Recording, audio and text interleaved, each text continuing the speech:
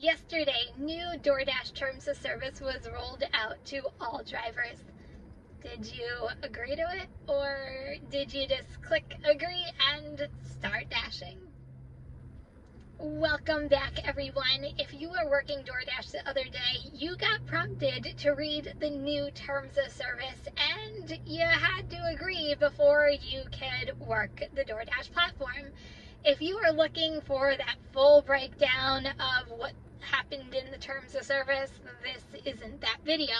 But what we are going to talk about is the timing of the rollout and why you should probably skim through and read what you actually agreed to. In my area, it got rolled out around noon-ish. Now, let's just think for a moment on the mentality and the timing of this rollout. There are two really major times of the day that DoorDash makes the most amount of money: lunch and dinner. So this came out just at the lunch rush was starting, when dashers are making money. Now, as a dasher, you have really two choices. Take the time during the start of a really busy money-making time and read through this document you are agreeing to sign, or you just hit agree and start dashing. I can almost guarantee DoorDash was betting that most drivers just hit the accept and really not read completely through the document. I personally was going to get lunch. I just decided to take it a little early and read through the terms of service myself. We will get into reading through the document just in a little bit. Majority of the drivers on the platform are part-time, and most drivers come home from work and have a limited amount of time to go out and make money. The first thing a driver sees at nighttime is the new terms of service.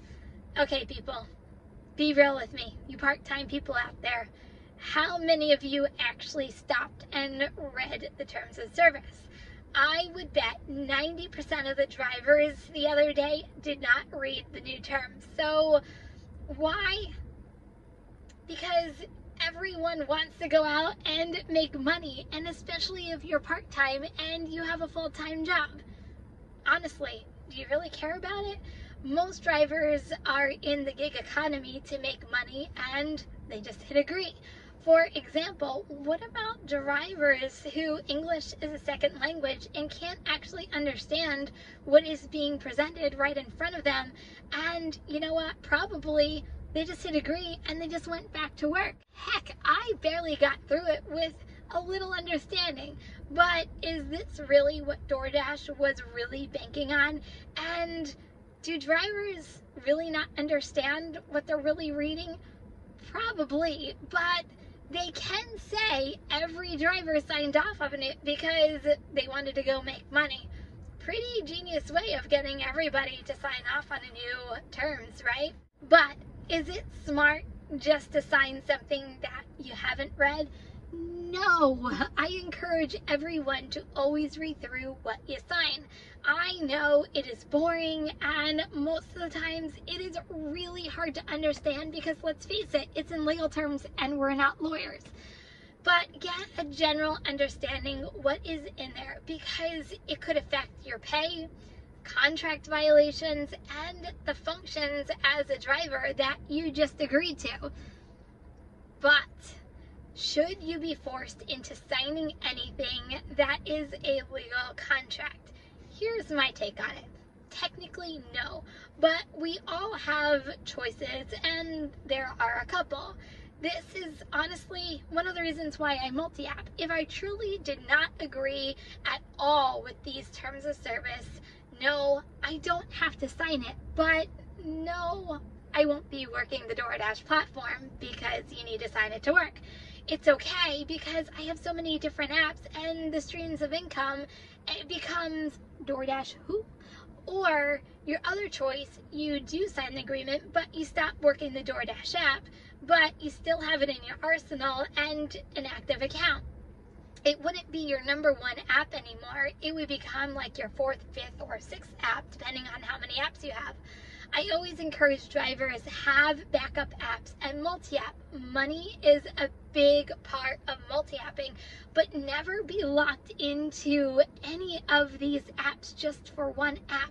Have choices, not a company dictating what you must do. Bottom line, as drivers, we all want money and the freedom, but ultimately the choice is definitely yours. Haven't worked DoorDash in a couple of days? Well, you will be prompted at some point to agree to this new terms of service. Everyone take time just to even skim through it and get a general understanding. And don't worry, a new one will always be coming in the near future because they do happen every once in a while. So let me know, did you read through it and any thoughts on it, or did you just hit agree and go make some money? If you're driving, please stay safe and healthy. Remember, kindness is always free. I love you guys, and I'll see you next video. Peace.